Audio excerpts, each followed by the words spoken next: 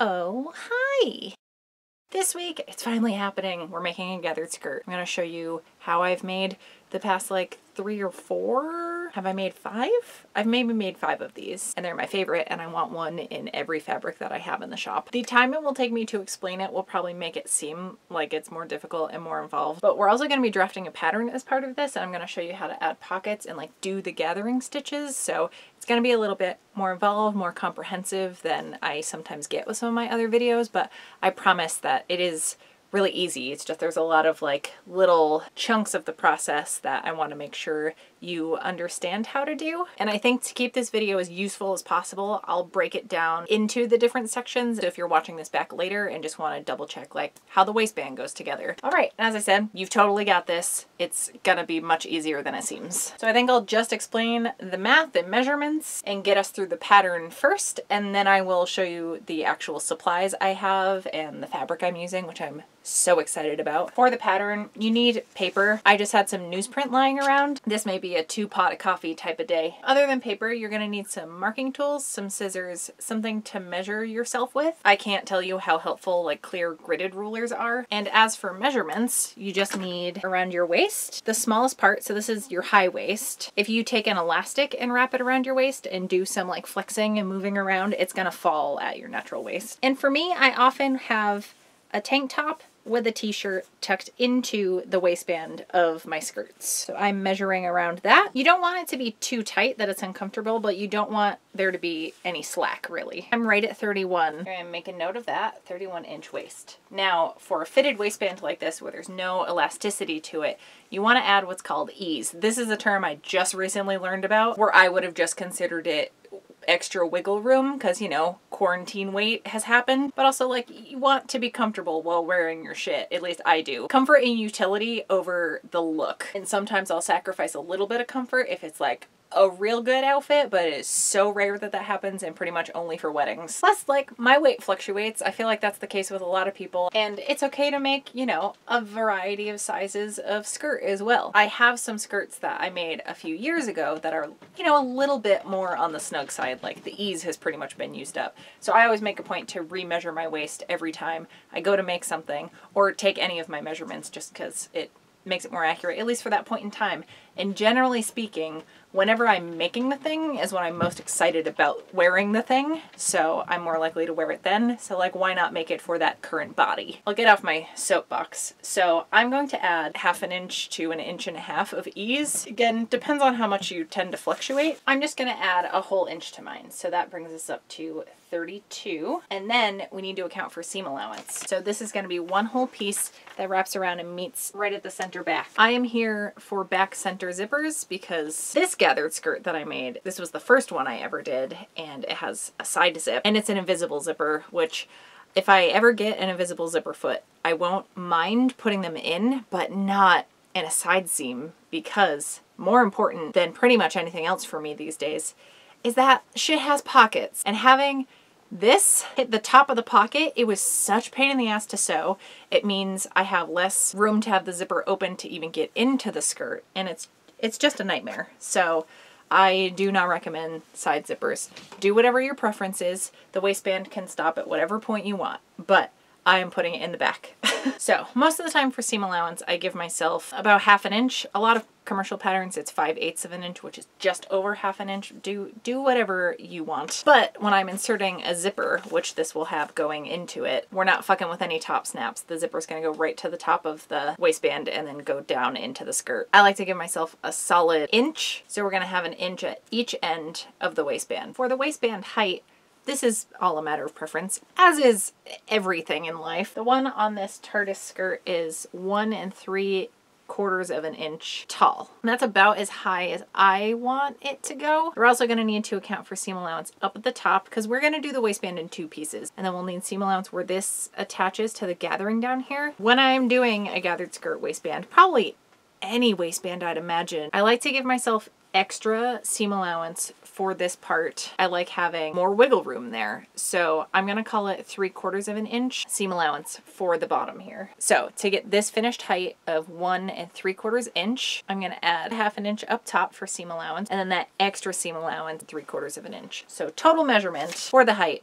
3 inches. I almost held up the wrong number of fingers there. So here's a little breakdown. I will be putting all of my notes in, you know, a little chart of the pattern I'm putting together. And then I will put a picture of this up on my Patreon page. You don't even have to be donating to access it. I'll just have it available for you to check out so you can have more references on how I broke everything down. I mean, you're more than welcome to join the crew over at my Patreon. It's very fun over there. We have a Discord where we all hang out, and some of the tiers get gifts sent out to them, which I just put in the mail yesterday for May, and I'm really excited to see what everyone thinks of their stuff. Especially Chris. I'm really, really proud of what I made you. I hope you like it because I think it's neat, and I hope you also think it's neat. Anyways, yes, 3 by 34 inches. I have my pattern piece in half because I'm just going to cut it out on folds. Waistband measurement done. Okay, now we need the one other measurement we're going to need, which is going to be total length of the skirt. So you're going to go from your waist down to wherever you want it to hit. I don't want it to like quite hit my knee, so I want the finish length to be 20 inches, we'll call it. So 20-inch length plus hem allowance, which I like to do at least half an inch. I tend to account for about an inch though, so we'll call that 21 inches. Now here's where floofiness preferences come in. For this skirt I've already made, it has floof. Your hands can kind of disappear into the pockets, but it's not like cupcake situation. To achieve that amount of fullness, the width measurements of the front and back skirt pieces are 1.5 times the width of my waist. So to make the numbers easier, let's call my waist 30. The front piece and the back piece are each 45 inches wide. You're just adding an additional half of your waist measurement on top of your waist measurement. That's like optimal floof for me. I don't want anything bigger, but if you want to go full cupcake Kaylee Fry level shit, you absolutely go for it. As far as making the floofiness less, you just have to make sure it's bigger than your hip measurement. For me, that's 41 inches, and you're measuring around your biggest part because you got to get that skirt up over dead ass. Plus the seam allowance, because we will be sewing this together at the side seams. Oh yeah, and the difference between the front is that gets cut on fold, but the back pieces, which are the same pattern because it's half of the front, just the front gets cut on folds, is that the back pieces are going to be 2 separate ones because they get sewn at the side seams and the zipper inserted in the back, where the front is like one big section. Good grief, I hope this is making sense and I'm catching any little things that I might get hung up on if I was watching a video like this. Let me sketch out those measurements on here, and again, I'll have it up on my Patreon if you want like a better visual instead of me very blurrily holding it up to the screen. So if this makes any more sense, front panel is getting cut on fold. I did try to film this a couple nights ago, but I was drinking, and like you can only imagine how not well that went. I immediately deleted all of that footage. And then yeah, so that's for the front, is getting cut on fold, and then I'm gonna lay that same pattern piece down for the back pieces.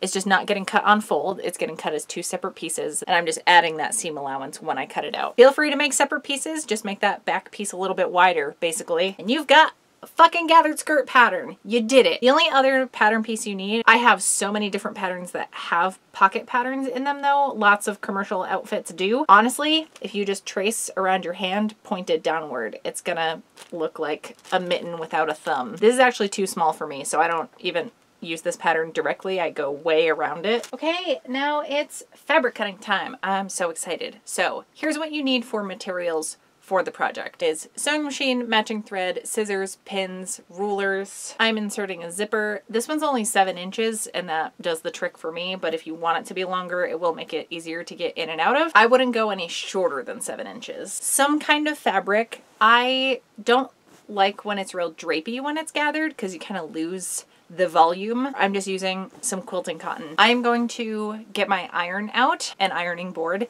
and press all this nice and non-wrinkly because it's just been sitting in a mound since my sister gave it to me. By the way, thanks Jenny for all this fabric. I can't wait to make this skirt. But you're also going to need the iron to like make the skirt look nice. I'm also using some similar weight gray fabric for the pockets, but feel free to use the same fabric if you have enough. I'm also going to use my serger for this just to make the edges look really nice, but it's non-essential. Oh, and you're also going to need some interfacing. This is a featherweight interfacing. We're just going to need it for one side of the waistband. Because remember, we're cutting out 2 waistband pieces because one is gonna like self-line the other one. You can also pick a contrasting fabric for that. I'd say anything light to medium weight interfacing wise should be fine. I wouldn't go too stiff. Comfort is the priority here. I should have heated my iron up during that whole tirade. Oh cool, it wasn't recording that whole time. I burnt my leg is what I was trying to explain. I took a break after I patterned and ironed all this stuff and just enjoyed the sun, did a live stream. Now we're on to cutting everything out and like prepping the fabric. This is folded over once, so I have 2 layers of fabric here. And honestly, my cutting mat is not wide enough for doing this all the way across. So I'm just gonna fold this in a little bit so I can get a nice clean cut in one swipe. Obviously use scissors, draw lines, do whatever you gotta do. This is just gonna be the quickest way. So here is my front piece. I'm gonna cut the waistband out. Super almost fucked up. I need to make sure this is on fold.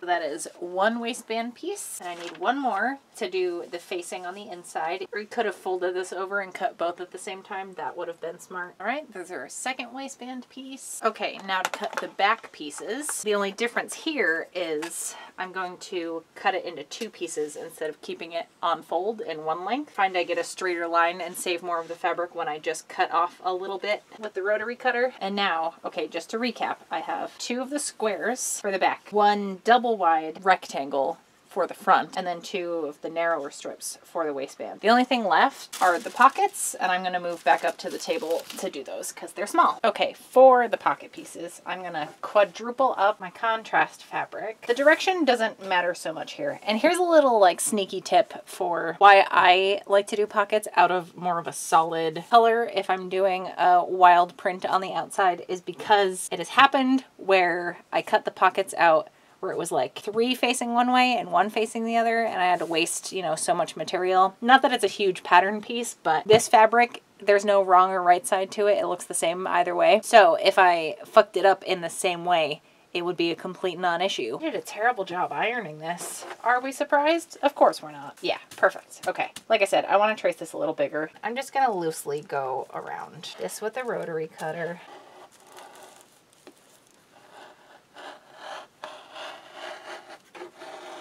Now I have 4 duplicate layers, and it doesn't matter what way they're facing. We can get that out of the way, get the pattern out of the way. I'm gonna heat my iron up again while I cut this last piece out, which is the interfacing. So I have a lot of yardage of this interfacing, so I can do it all in one piece. So I'm gonna lay my facing piece on top of here, or your pattern if you still have it out, that's fine. There's not supposed to be any stretch to it, so I don't think it matters the direction. And here's a trick, right? Because you don't need to interface the seam allowance. If you have your fabric lined up to the corner like this, and you shimmy it down, say 1/4 inch or whatever your seam allowance is, you can save, you know, that much interfacing up this way for later projects. It's just a good way to preserve as much as you can. So I have this piece folded, I have this folded, so the fold is here.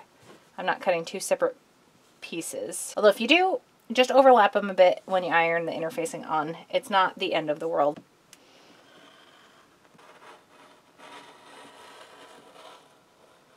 Fold your waistband fabric more neatly than me so you don't actually shave little bits off. So now we have an interfacing piece that's a little bit smaller than this waistband. Now that the iron is heating up, let's go to the ironing board and apply the interfacing to the wrong side of the fabric. I'm going to take my facing.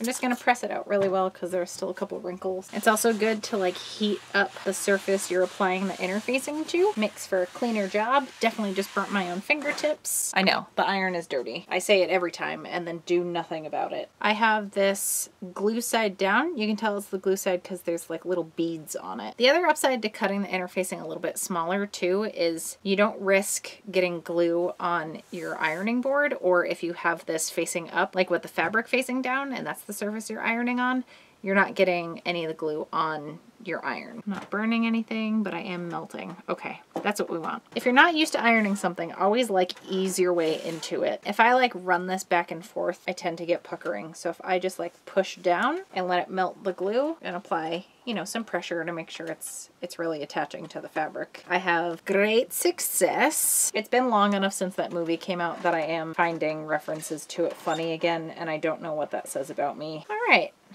that actually looks pretty good. This is nice and crisp, but not too stiff. There's still plenty of pliability here. Just for security, I'm gonna go over on the fabric side. And again, not move it back and forth, just kind of push down. You can hold it down a little longer on the fabric side. I am applying some pressure. I don't know if you can hear the ironing board creaking. And now I can't see the beads anymore. It's nice and smooth. Another good way to check it's adhered properly is just like run your fingernails along the edge. And while I have all this out, I am gonna go back over all of the fabric. I am the first person to complain about ironing things, and I used to not iron anything. I have to say, it is the single biggest improvement in my sewing is pressing stuff out as I go. Okay, now I have a bunch of edges I'm going to serge. Not everyone has a serger, and I'm not gonna assemble any of this until tomorrow because I'm getting tired and my shoulder hurts, and I need to make some pizza because god damn it, I want pizza. And I feel like this will be a good stopping point and we can start fresh.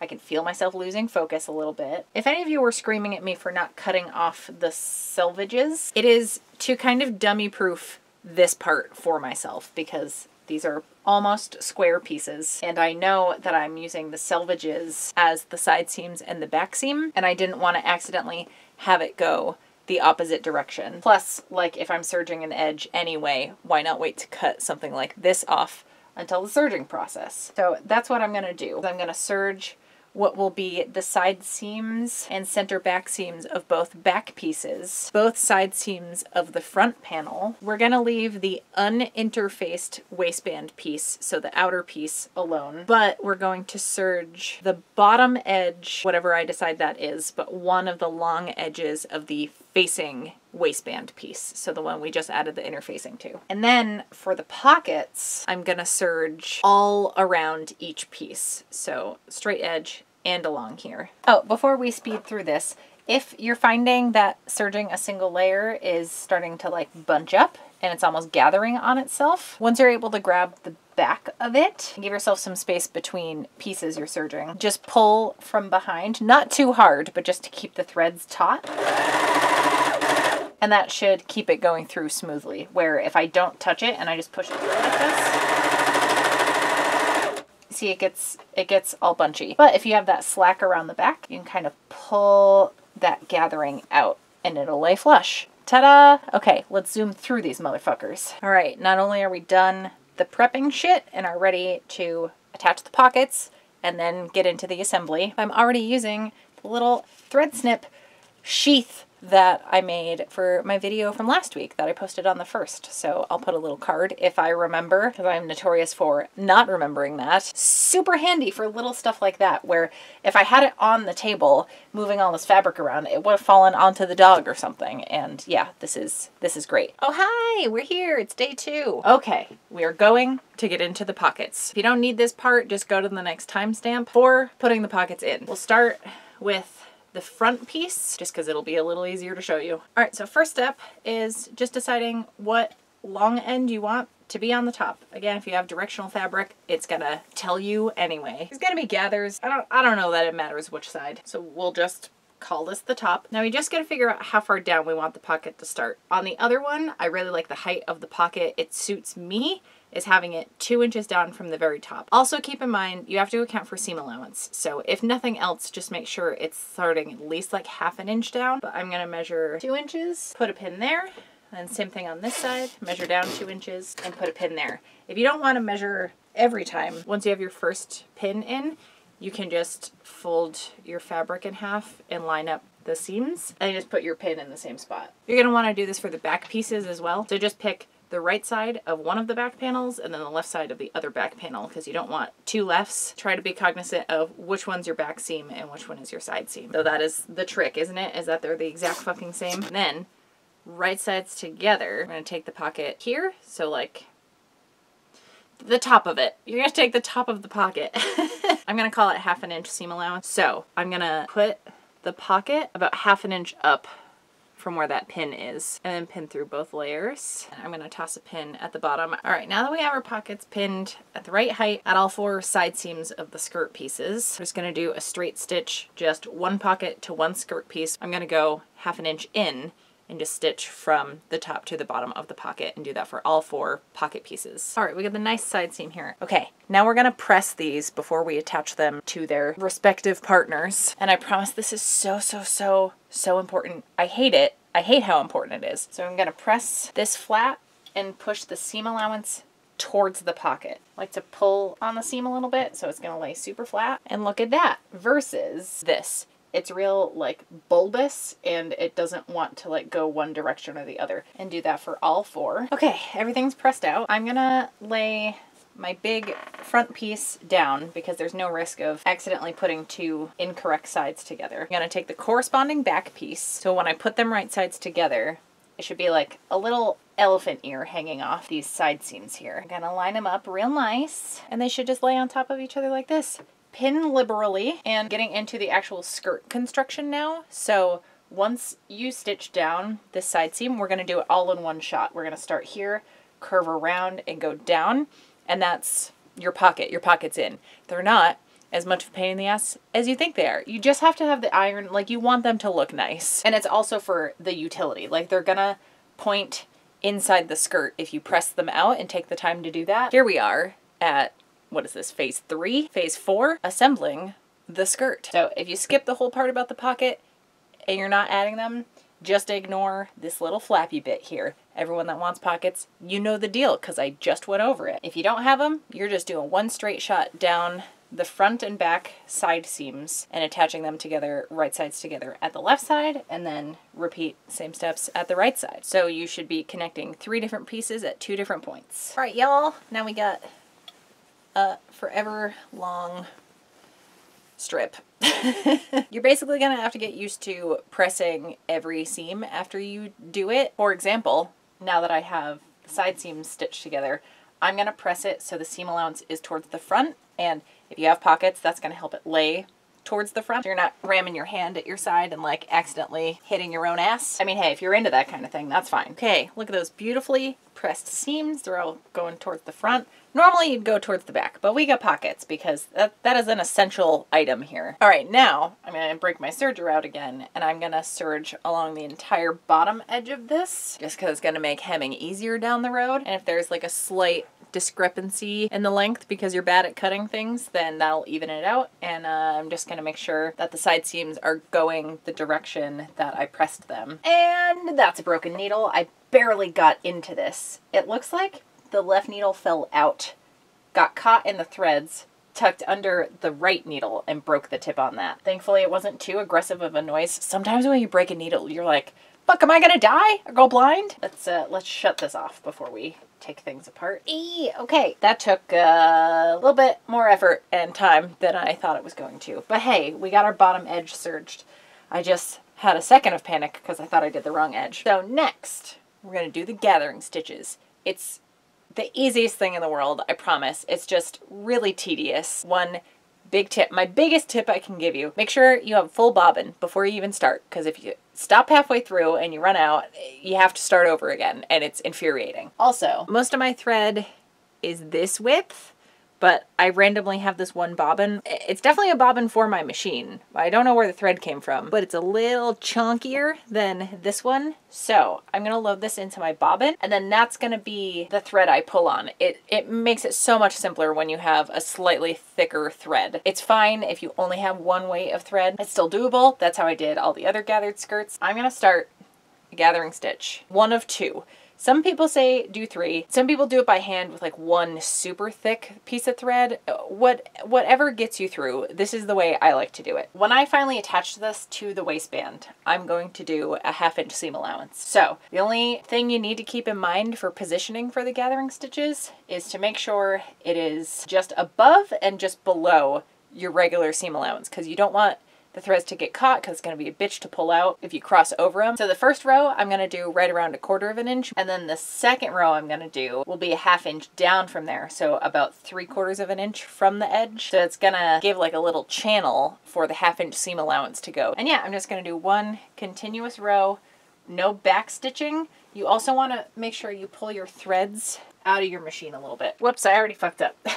You also want to make sure you get a straight stitch going and that you switch to the longest possible stitch length I had mine set at the 2 that I've been using, and now I gotta go back and unpick it because that's not gonna fly. But hey, I caught it early. I'm just making sure I'm still pulling extra slack out before I restart this. Thread is set properly. Okay, let's fucking go.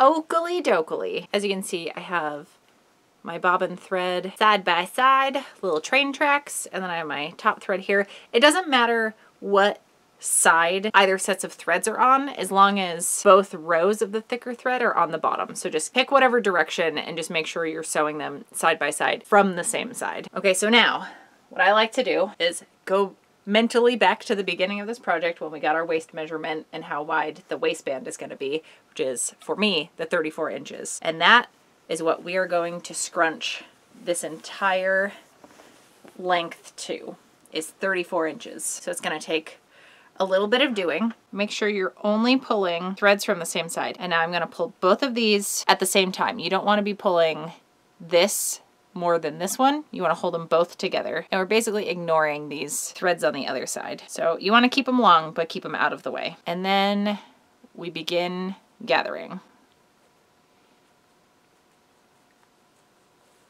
You're probably going to need more than you think. And for me, I like to do more gathers and then just take them out after the fact. So here's the thing, right? It's all going to start bunching at this first end, but you just got to keep moving it down the line, because you got to keep in mind you're gathering the entire length of this whole top edge, and that's what, 80 something inches for mine. This is why I think people get intimidated by gathers, because they don't go quickly. I'm pulling on strings. It's not hard. I don't find it hard. I don't want to minimize anybody that struggles with this. I would really like to take the fear out of techniques like this, because they're so useful and they have such a cool effect. For me, honestly, the texture of this, like touching the gathers and having to run them over, it's a very like pleasing tactile experience. There's something very soothing about this for me. So maybe I wanted to do this just to quell some of my anxiety these days. Oh, also, I'm right around the halfway mark of the front panel of the skirt. I have the rest of this side gathered, but I still have the center front and the whole other side here. You can absolutely pull from the other side, but just make sure if you're pulling your bobbin threads on the first side, you're also only pulling your bobbin threads on this side. So for me, I'm also making sure I'm only grabbing the yellow threads and just letting these gray ones hang, and then everything can meet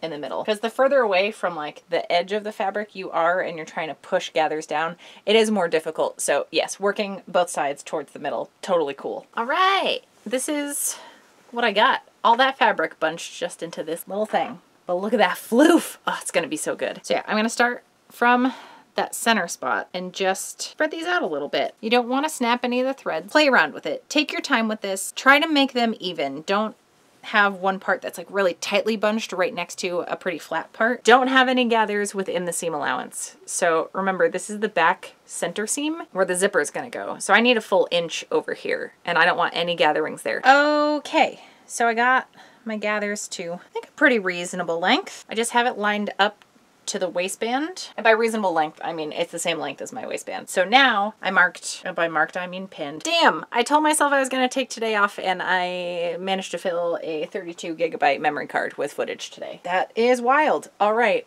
well, I'm definitely going to stop after this step then. So as I harped on before, I've got 2 rows of gathers and I'm just going to stitch right between them. I'm going to switch this back to a small stitch length. No zigzagging shit or anything. I'm going to switch back to a matching bobbin. Then we're going to have our gathers done, baby. Also, I bet your ass, I bet my ass, you bet your ass, 95% of the time lapses I've been doing won't actually be usable footage because my shoulder is going to be in the way because I am just forever crouching in front of the sewing machine when I'm trying to get these angles. I don't have a camera guy. It's just me, man. Bert doesn't have opposable thumbs, so he is not helpful in this scenario. All right, you can see there's 3 rows of stitching now, and we just want that center one. Before I pull anything out, I'm gonna flip to the outside. Just want to make sure that like nothing's sticking out, everything got caught correctly. So I make sure it's looking nice, and also that like the gathering does look even from this side. All right, I think we're business, and this can take a while. If it doesn't come out cleanly, you're just gonna have to sit with it for a while and work at it. I'm just gonna start pulling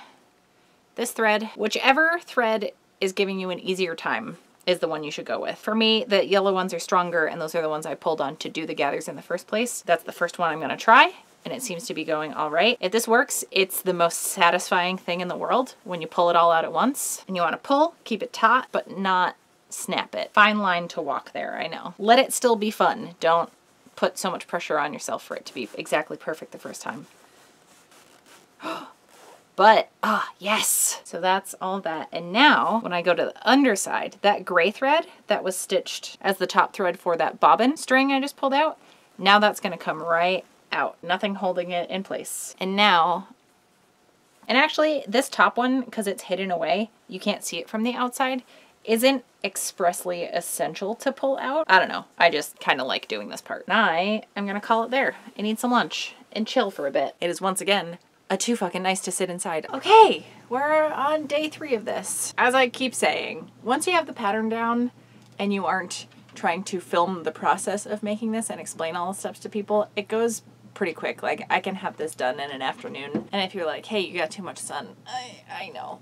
I regret my decisions. Anyways, now we're going to attach the rest of the waistband. I'm gonna line up the unserged edge, so the top of the facing. I'm gonna line up with the top of the already existing band like this. And I'm gonna do just regular straight stitch, standard seam allowance all the way down, lining up my center notches, small stitch size, starting off nice and easy today. So now here's our like gathered edge, here's our front piece of the waistband, and here's our facing for the waistband. Okay, so now I'm going to press the seam allowance towards the front waistband. Actually, I'm gonna do that with the gathers, though they're kind of naturally doing that anyway. So basically both sets of seam allowance that this middle band is touching, you want it to go towards that middle band because this is gonna fold this way, and yeah, you want the gathers to stick up into it. Look at how nice and crisp that shit is. Next up is I'm gonna sew the back seam closed. I'm gonna take my zipper, I'm gonna line it up with this like middle seam that's attaching the 2 bands together. I want this top metal stop to be like 1/4 of an inch maybe below this seam where the 2 waistbands are attached to each other, so that when it folds over, it's pretty much right at the top. So let's call it 1/4 inch down. Keeping that in mind, I kind of run my fingers along one of these back seams and see where this zipper stop ends. I'm gonna put a pin right there through both layers. Now from the top here, I'm gonna do a basting stitch, so the longest stitch that I have, all the way down to where that pin is. I'm gonna do a little bit of back tacking, and then I'm gonna do normal stitch length, so switch it down to like 2.5 or whatever you want it to be for the rest, and go all the way down to the bottom of the back of the skirt. So the whole thing's gonna be closed, just the top half is gonna have a much looser stitch. And also 3/4 to an inch seam allowance for me is gonna do it. Okay, so the back is closed. I'm going to open up those seams, or that one seam. We just did the one, didn't we? And then I'm gonna press this seam allowance flat all the way up to the tippy top. It's zipper time, my dudes. As we discussed, I'm going to line up this little top metal nubbin 1/4 of an inch below this stitch line here where the 2 waistband pieces are meeting. And I'm gonna have the teeth just along that center seam so that each side is gonna smooch a little in the middle. Get what I'm saying? All right, so let's pin, just because I want this to look as nice as possible. I'm going to follow the advice of a bunch of you and baste this down. I've also usually unpicked the basting here once the seam allowance is pressed, and then put the zipper in, which, like, if I'm already basting it closed, why not have the nicer finish and make it easier on myself while keeping the seams together and then unpick it at the end?